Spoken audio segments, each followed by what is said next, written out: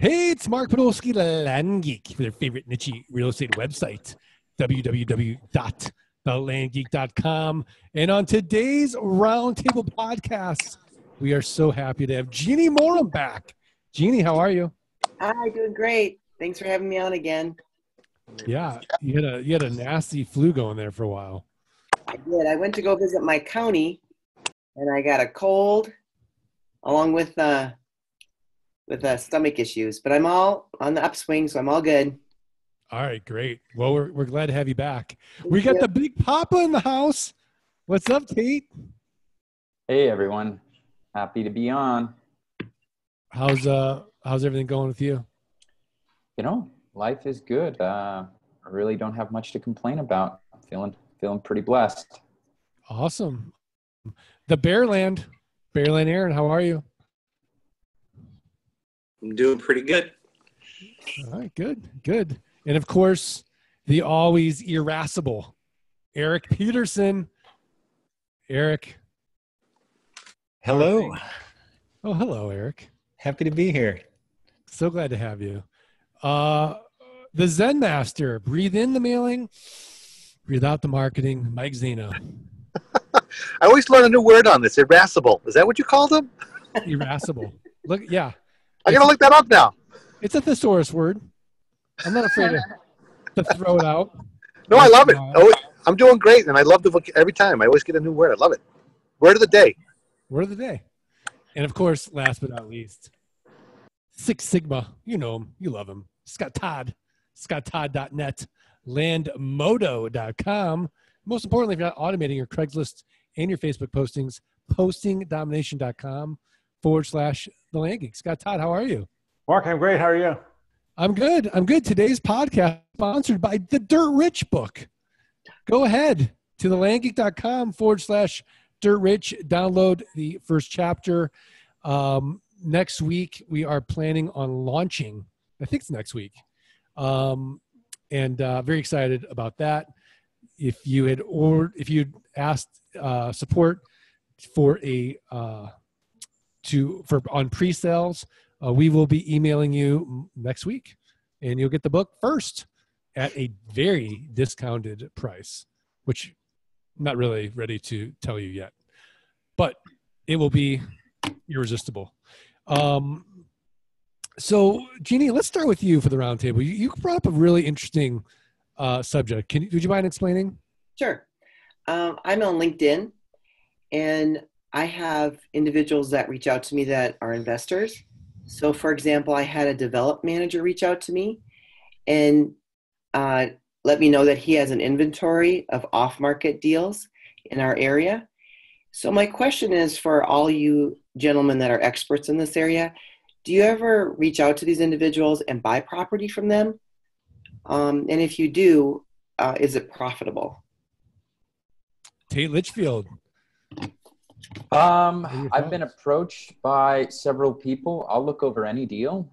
Ultimately, it's going to come down to the margins there. I'm not opposed to buying from somebody as long as there's still some meat on the bone. And no, I haven't necessarily bought directly from one, but as everybody knows, I'm a big fan on wholesale. So, Bearland Aaron, how about you? Isn't that cheating? No, I'm just kidding. I haven't, but like Tate, I'll look at anything anybody's got. I mean, it's kind of like when you get a guy or lady that maybe was a big tax sale buyer, something like that, and they have a large inventory. Maybe they were doing it as investments, that sort of thing, but now they're willing to sell. So, we can look at what they've got. It's kind of the same deal. It's just a different form of contact. I'd look at what they have and see what, you just definitely have to know your market and know your area pretty well so you can really enter the negotiation on a side of knowledge. But yeah, I would look into it. Sure. All right. Eric Peterson. Well, I think the first couple of answers were great so far. I mean, the only thing I might add to it is if that property is already outside of counties you work in, it's obviously going to take an investment of your time to kind of dig into those areas and kind of assess the market and decide if that's an area that you can buy and sell in, and then, determine your pricing. So if you're willing to go through all that on, any given deal, there's no reason not to look at it.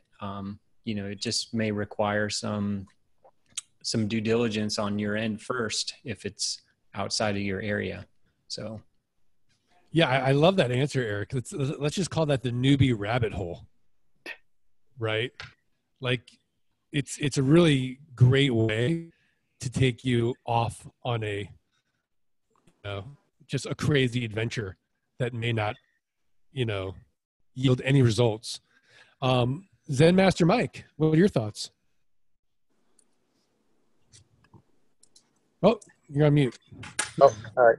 There you go. Can you hear me now? All right. You're nice. I bought from and sold to other investors. And in terms of the margins, Gene, I always tell people when you're dealing in wholesale or buying from anyone, you have to treat it just like an accepted offer. The process for the due diligence, it's the same exactly. You obviously never take a word of somebody else. Say this is what it's worth, and people are always going to give you. And I'm not saying this person's doing it that way on purpose, but part of marketing is like, hey, these are off-market deals for you, right? Make it kind of irresistible. They're doing right, but you have to treat it like an accepted offer. You have to still go through and when people buy from me, I tell them, hey, treat my wholesale deal as an accepted offer. Do your due diligence. Of course, I do mine, but that's something to be aware of, I think, when you're dealing in that environment. Yeah. Scott Todd, how about you? Yeah, I mean, I'll look at most things, but it's really got to be in a county that I'm working in, because like Eric said, man, when you start to go and hey, I got a deal over here, I got a deal over here. Well, the next thing you know, you're spending all your time relearning the system and the process and the area and the market, and it just becomes kind of like a time suck and a rabbit hole. You really want to go down that path just for one deal. Now, if they're going to bring me a bunch of them and it's an area that I might be interested in, great, then let's look at it. But otherwise, I'm just going to have to pass. Yeah, I mean, Jeannie, I can't tell you how many times I've looked at a portfolio of deals, right? These are what I call spreadsheet deals. So $1 billion private equity group or hedge fund goes out to the auction, right? And they're buying up the tax liens on houses, right? Inevitably, when they're buying in bulk like that, they're going to buy some raw land that they don't want in their inventory. And it's just a spreadsheet to them. And so they send you the spreadsheet, and it could be, 300 deals worth, let's say, $10 million, right? I mean, this is real money. This is big money. It's a ton of due diligence. And then you start digging into it. You're like, there's no meat in the bone. It's more a deal where they're just not discounting it enough, or the risk reward ratio isn't there, or whatever reason there can be environmental issues, all these things. And when you're talking about, these huge portfolios, it's not really our niche, right? Not to say that if you had a $100 million land fund, you wouldn't go after these deals and be happy making 30%, right? But, for the people listening to the Roundtable podcast, we want to really focus on our bread and butter deals, and not these, sort of unemotional sellers with portfolios or spreadsheet deals that, it's like finding a needle in the haystack where you might find it 20 cents on the dollar. They're sophisticated. They're not giving away this land, typically. Scott Todd, would you say that's been your experience? Yeah, I mean, typically, if you're going to go after the tax lien investor that's got land, well, he's going to hold out for top dollar. He's not motivated to sell. He doesn't need to sell. A lot of these tax lien investors, they got big money, and they just don't have that desire to sell for 20, 30 cents on the dollar. They might sell for 80 cents on the dollar, but then you're not making the same margin. So it's a completely different business model. Yeah. I mean, I'd rather go, let's say that, I've got Luna County in New Mexico, right? And I'm getting deal after deal after deal there. right? I'd rather go after nonprofits in Luna County where I know I can sell this property all day long and do that, right? As opposed to, going after a big tax lien fund and sifting through, literally hundreds of properties that may or may not have any, meat on the bone. So that's something to consider there. This is really valuable information because of all the experience that you gentlemen have. You're still not going after these big tax lien funds. You're doing what everybody else is doing, right? Yeah, no, absolutely. Absolutely.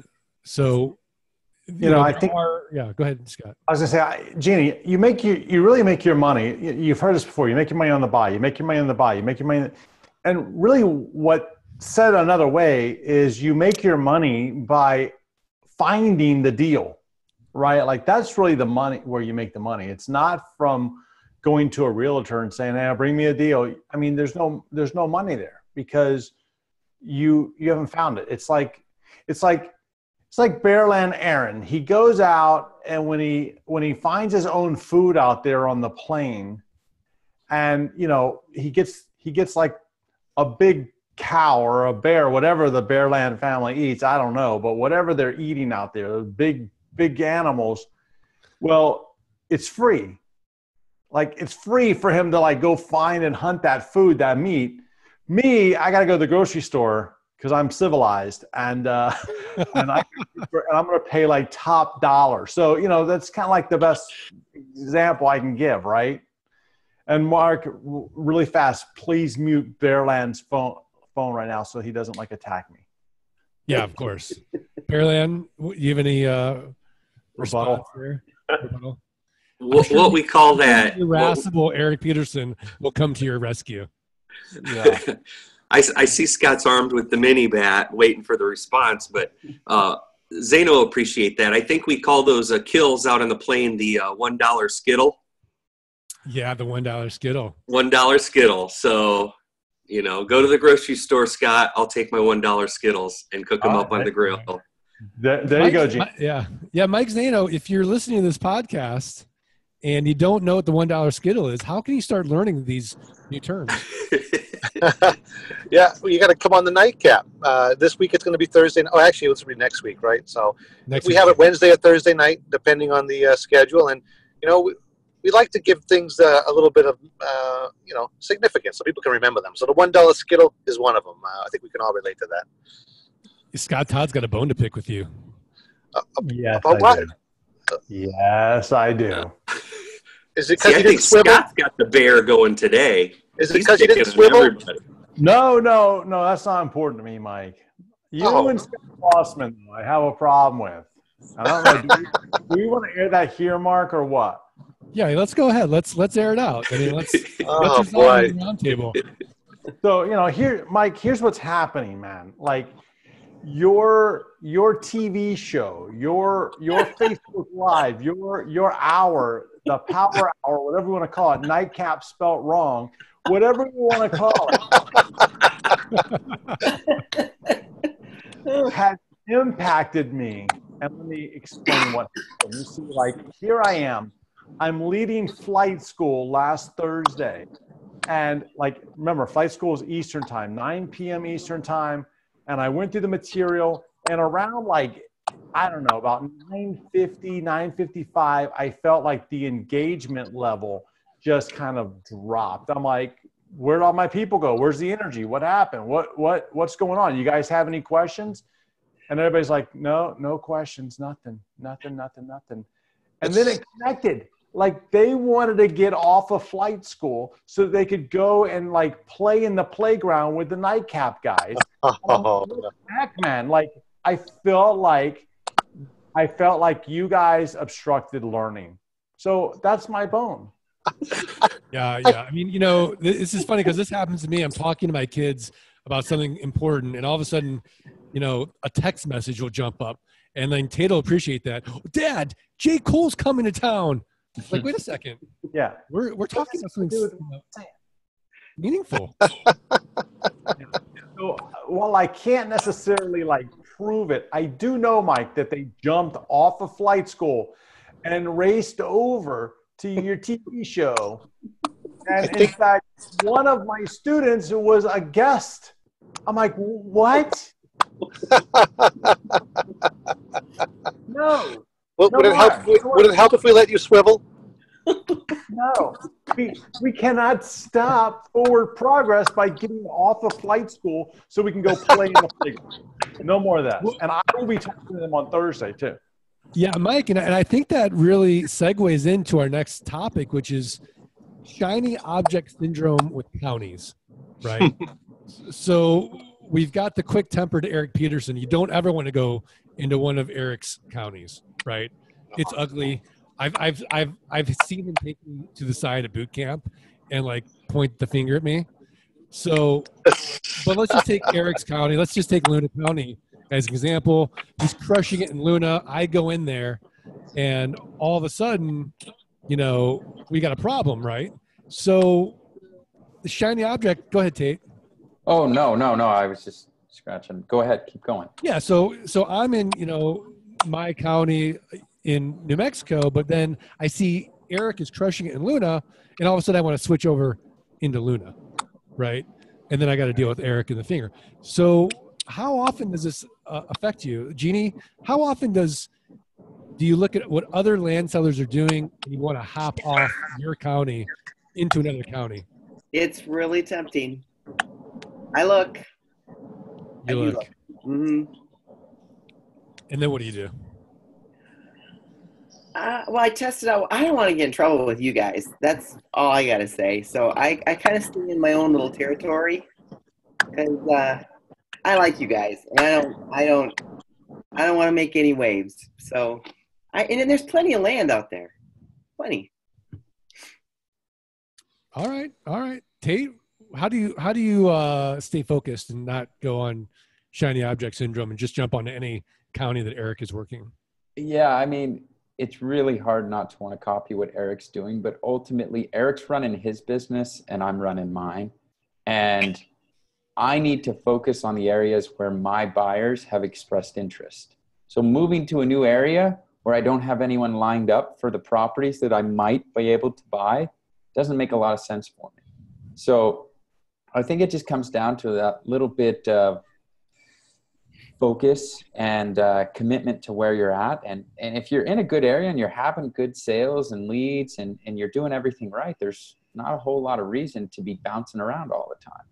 So I'm just focused on where I'm making money. And if Eric's making money somewhere else, I'm happy for him. But until my deals slow down or run out, I'm going to keep doing business there until there's nothing left. Yeah. Barrett, Lynn, Aaron, what are your thoughts? Well, I definitely agree with Tate. But I think what's happening is that people are using the correct concept at the wrong time. You know, they're seeing what other people are doing. You're seeing buying and selling, and then you get that shiny object syndrome, which is probably the right thing to look at when you're ready to consider another county. Like maybe the county you're in is gone, you know, the sales have gone away. You've done everything you can, you know, seasonal changes, that sort of thing. But, you know, if you're actually ready for another county, then you should be looking at what all the other land buyers are doing and seeing where things are hot and selling and that sort of thing. But you just have to be careful that you're not doing that while you're actively working good counties. You know, I've heard Scott say over and over that, you know, people make a whole living in one area of one county and that's it. You know, so if you've got sales that are happening, you know, see about ramping them up rather than just jumping ship to another one because all you'll ever do is be behind the ball.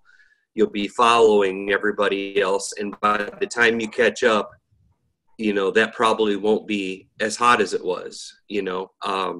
So I think, you know, the concept is right. It's just, you know, while you have a decent county, it's not the right time for that.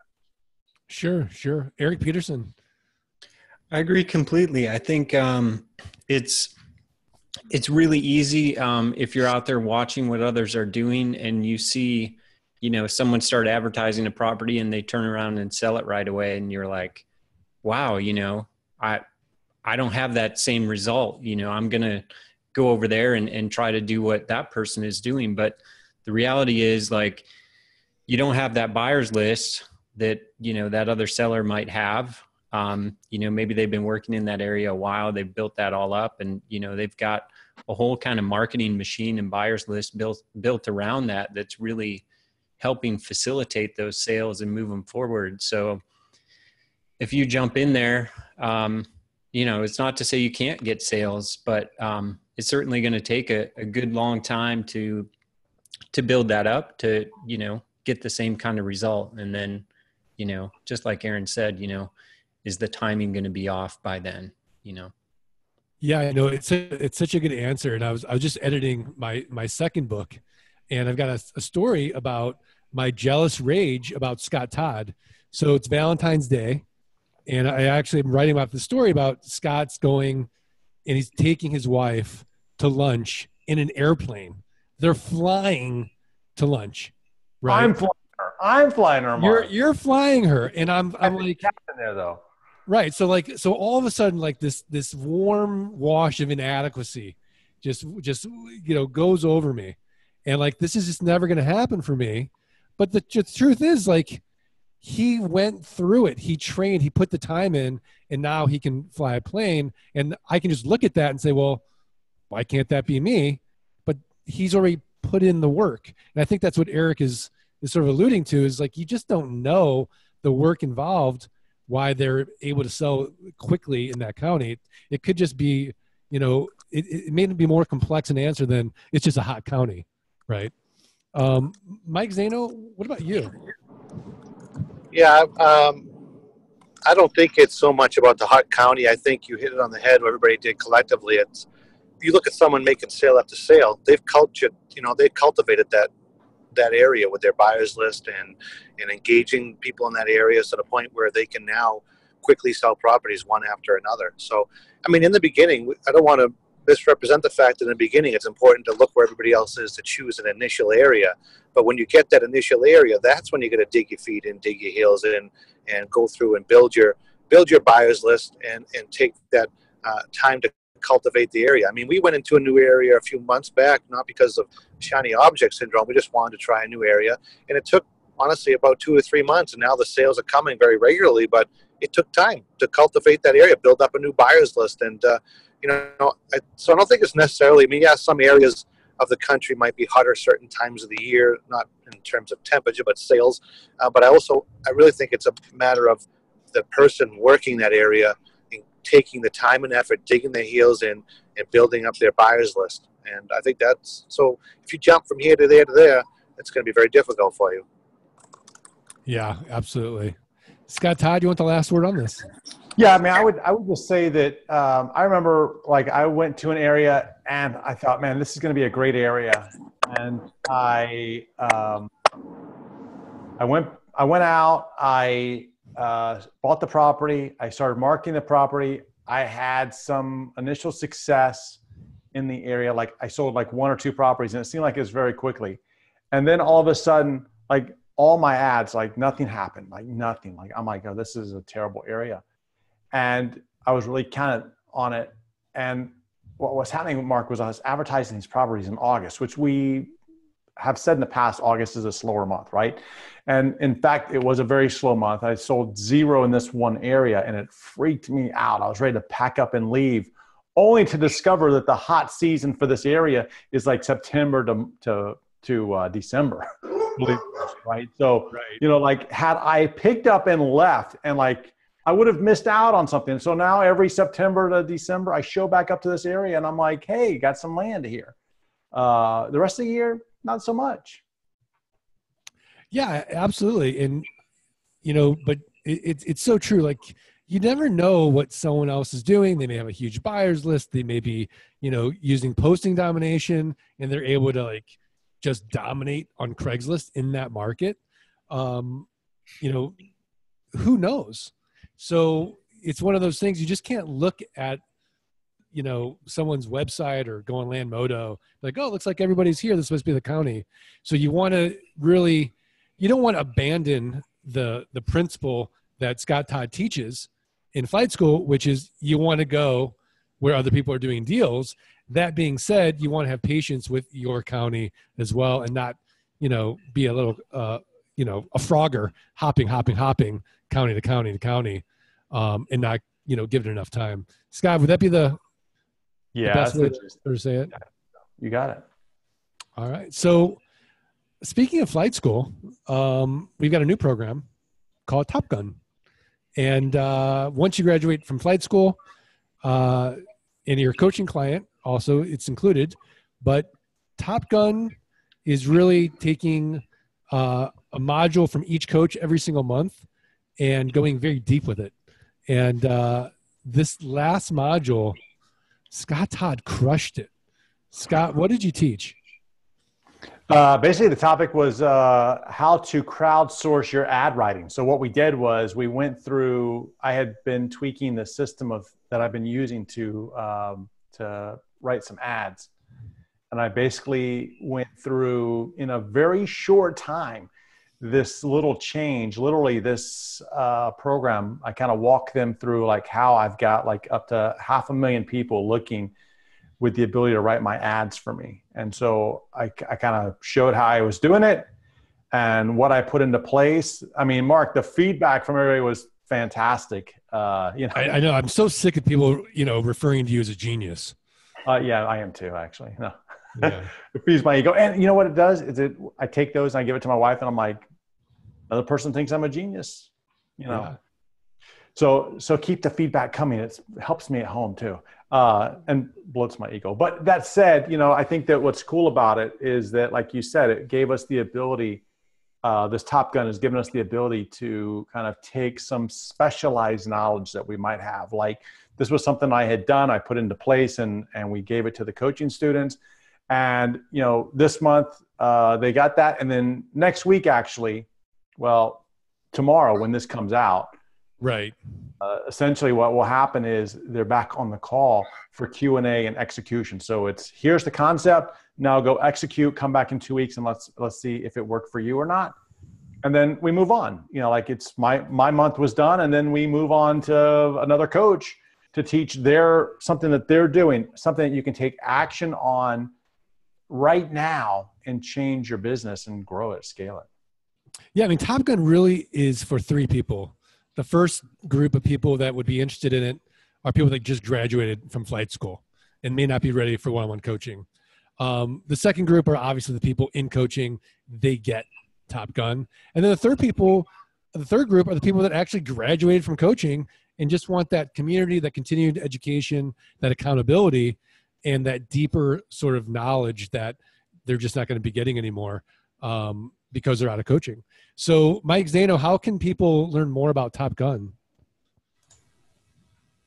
Reach out to Scott Bossman or myself, and we'll be more than happy to talk to him about it. That's, I think, it's an exciting program. I think the fact that you get to learn from all different coaches is incredible. I would like to say that several times in the nightcap, I've called Scott Todd a genius, and I call him Alex Trebek. So I don't know why he hates it so much. I mean, I'm just no, I don't hate it. No, I don't hate it. Mark hates it. Oh, that's. I think it's starting to grade on Tate as well. Keep it coming. Keep it coming. If it weren't for the Vegas nights, like Tate would be like enraged. Yeah, that's But Tate was nuts. I don't know if Tate was incredible on the nightcap the other night. I mean, I don't know. Even Wes Schaefer was giving him dap. Yeah, right there on the live comments. I mean, Tate, you want to talk about your? Wait a minute. I can't go off topic here. I'm sorry, Mark. We talk about order. We talk about Top Gun, and here I am going off topic. That's all right. So if you want to talk to Mike or Scott Bossman, just go to thelandgeek.com/training, schedule a call. And, if you've just got the toolkit, you're not ready for Top Gun, you want to talk about flight school. If you just graduated from flight school, schedule a call. If you just graduated from coaching, schedule a call. And if you're in coaching, participate, enjoy it, and do that. So I thought this was a great roundtable, Jeannie Morum. How was it for you? You know what? I always enjoy these roundtables. I think it's a lot of fun for me to sit around and talk with you guys. because you guys are approachable. And when I first started and I was in boot camp, I kind of looked at you guys in a distance going, oh, these guys are amazing. And so it's really a privilege to be on here. No, And it's great. It's great. And, you know, and you can even see, like, as intimidating as Eric Peterson is at boot camp, like, he's really easy to deal with on the mastermind call, right, Eric? Yep, I sure am. Yeah, for those of you Just that love have to not met paint Eric, me as this big mean guy. So he's the awesome. nicest guy you're ever going to meet, and it makes me that uncomfortable that I have to keep, you know, ripping on him. So that just tells you how nice he is, especially if you're going to come to boot camp. I think we're good. Is there any other issues or topics? Bearland Aaron, anything on your mind? Wait, you're on mute, Bearland. Topic away from Scott again. I think, like, you know, like the flight school thing, I think he's just got to, but he did reel himself back. So I think he's learning. Yeah, we only got half of that because you're in a rural area, Bearland. Never mind. What did I do? I reeled myself back. No, I was saying Zeno was trying to, like, pull the subject away from Scott right there at the end of our discussion, but he caught himself and he pulled himself back. I think he's learning, Scott. Yeah, see, Mark, I'll go to the grocery store and have good internet connection so that I don't get the dollar skittle and no one can understand what the heck I'm even saying. So Exactly. Well, I want to thank all the listeners. Thank you so much for your support, and you know, please support us even further. It really means a lot. If you just do 3 little things, it's really easy to do. Subscribe, rate, and review the podcast. Send us a screenshot of that review to support@thelandgeek.com. We're going to send you for free the Passive Income Launch Kit, which is normally $97. And pretty soon, I can't wait to offer up the Rich book as well. So I still got to talk to Danielle about that before we do that. But pretty soon, that could be something we can do, which I'm excited about. Anyways, I want to thank everybody. And are we doing this, Todd? yeah, we're doing it, Mark, right? We're doing it. All right. 1, 2, 3. Let freedom ring. Look at that. Bearland didn't do it with his crappy internet connection, and it worked. Worked. So did I hear Laura in the background saying that was messy? Yeah. Sorry. Jeez. Laura, that was like the Tabernacle Choir for us. That was without Bearland. That was amazing. That was about as in sync as we're ever gonna get. I think the problem has been the whole time, Mark. Yeah, it's all about that that bandwidth. I wish we could do it to Eric's guitar. Oh my god. Eric, we need to play the guitar on the podcast. It's not going to happen. Right after Mike plays his keyboard. All right. We gotta go around. And like, who's got the hidden talent? All right, Jeannie, what's your hidden talent? I'm an actor. I love to act. Love to act. All right. Scott, Todd, besides being a pilot, any other hidden talents? I don't think I have any more hidden talents. Like, I don't know. There's nothing. Hey, I've been skateboarding of late. Like, I've got not doing anything, but skateboard's a crime, man. Like, so it's a crime, Thrasher. Thrasher, baby. That's right. For those of you that want to donate your Thrasher subscription to Scott, he will gladly accept it. And read it cover to cover every month. Read it cover to cover. Baby. Tate, what's your hidden talent? Like riding bikes? Sure.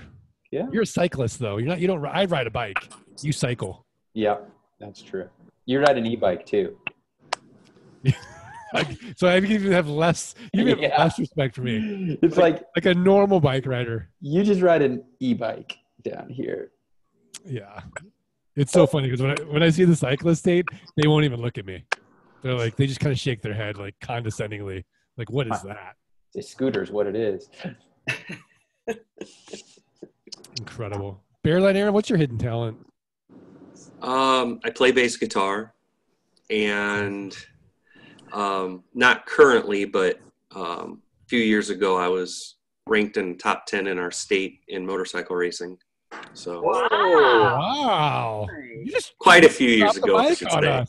Wow. Wow. Holy cow. Drop the bomb on us, man. Yeah, I'll say it. I'm not afraid. That's pretty sexy, Bearline Aaron. Does Bearline Missy like that? Yeah, she likes the bike. She's got her own, actually. Whoa. Yep. Now we're learning a lot. Yep. Larzana, what's your hidden talent? My hidden talent, huh? I'm not so sure I have one. I think I'm pretty well-rounded. All talents. How come I hear the song at the beginning of Motley Crue's "Girls, Girls, Girls" when I think of Bale in the Air now? Oh, stop. Well, my hidden talent is I know magic.